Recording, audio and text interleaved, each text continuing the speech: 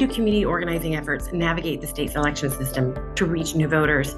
And I want to emphasize today, we're really focused on the state's election system. We think of ourselves now as in an information landscape, but we know that the level of information that's coming, period, to voters or potential voters varies significantly by your demographic profile. So we start with an inequitable landscape due to the way our system functions, and then election officials want to ensure that they administer the election appropriately according to law and to reach voters with the information that they have.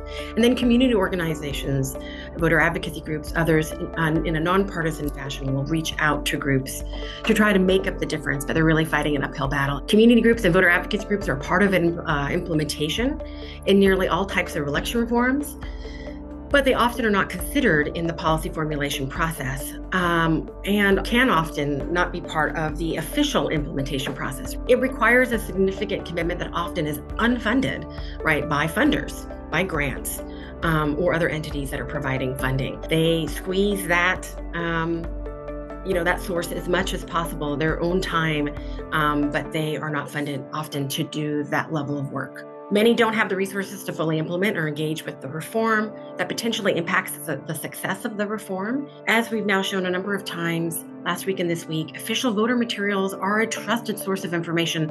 They matter.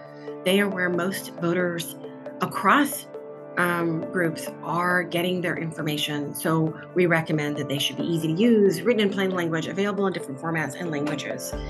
And then friends and family are key information source. We think it's very important wherever possible to conduct surveys that are representative of the overall voter population. It is representative by race and ethnicity in California, and sample size is very similar to the overall eligible youth voter population as well.